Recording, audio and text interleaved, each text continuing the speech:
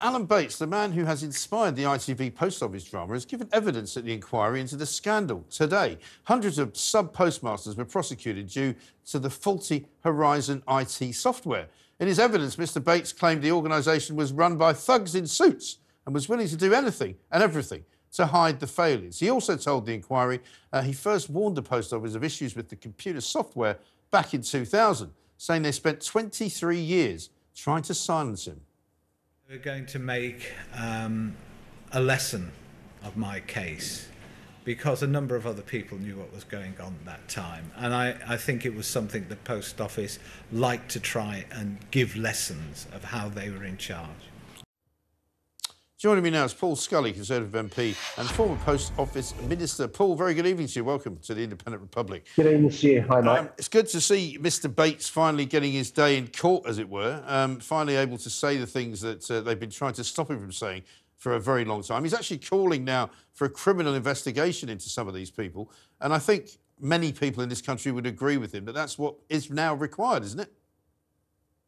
Yeah, I think that may well be the case. What I want to see is that all the questioning is done in the inquiry that needs to be done, because you've got Alan that's spoken today, you've got Lord Arbuthnot, who's been an amazing champion for the postmasters tomorrow, and then you're going to have a number of the chief execs and chairman and PR people from the post office, as well as Fujitsu and other people over the next few weeks. And that will really give us an idea about who knew what, when. And if we need to then do the investigation, which is what we will, in terms of whether there needs to be prosecutions and indeed convictions, then that's the time to do it. Yeah. I mean, to call people thugs in suits, I mean, he's not messing around. He's not mincing his words. And I think he probably knows better than everyone how this all went wrong and how long they kept it quiet. Because I don't think there's any doubt now that there was plenty of opportunities to raise this problem before it was raised. And as we know well, Paul, you and I have spoken about this many times, were it not for that ITV drama, we wouldn't even be here. Well, look, two things. I think I would slightly disagree with you in terms of were it not for the ITV drama. I think what that's helped us do is speed things up. But I think we were already doing a lot of work. I set up the statutory inquiry, albeit a few years ago. I started the compensation scheme, going way too slowly, but we're trying to do what we can. But you know what?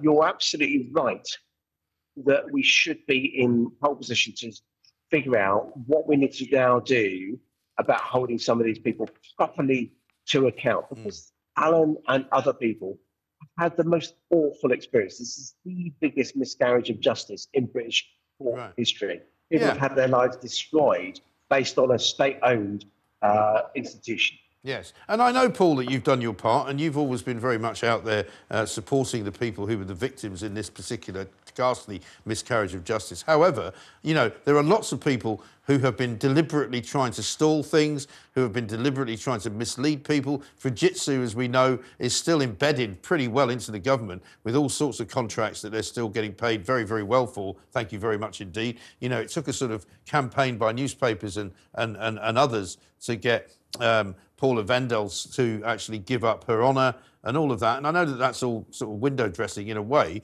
But I was hearing a story just the other day that one of the victims who committed suicide many years ago has got a wife who still hasn't received any compensation and is now being told that she probably won't get any anyway, since he was actually the sub-postmaster. Well, actually, I'm not sure I know about that story. If they get in touch with me, I'd honestly follow that up. Okay. Because what these people need, and I've said this right from the beginning, whether it's the victims or the victims' families or whatever, they need life-changing money. Yeah. It was a state-owned institution that wrecked these people's lives. And so we need to make sure there is nothing more we can do than just act. We can't talk, we need to act. Yes, exactly right.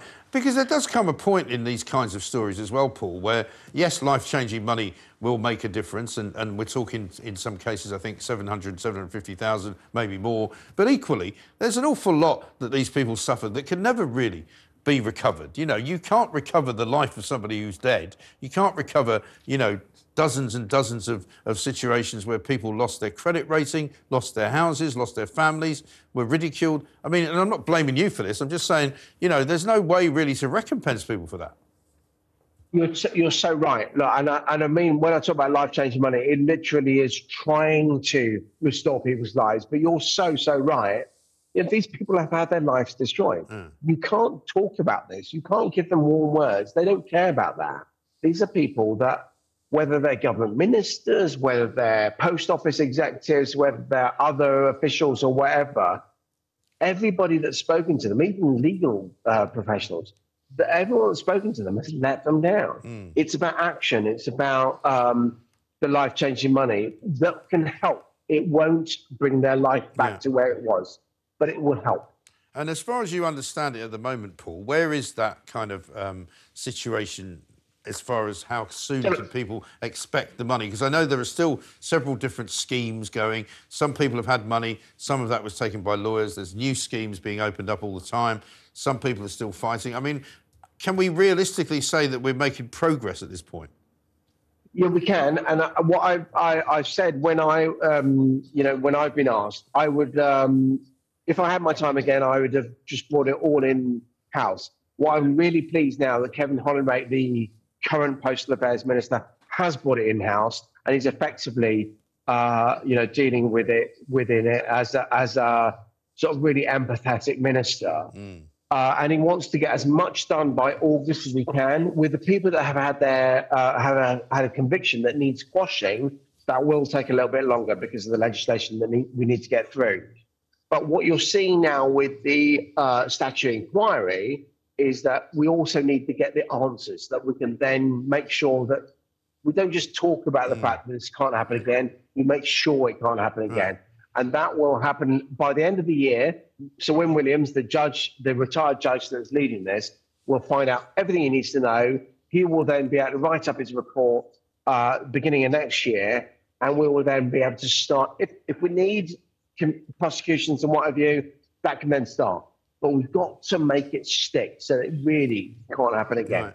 And your personal involvement has been quite deep into this story, but you're, I think, standing down, aren't you, at the next election? We don't know when that is. Yeah, I am. Will that be? No, will that affect anything? Now, what I'm saying is the fact that if the government does change, does that change the report when it gets published? Anything like that?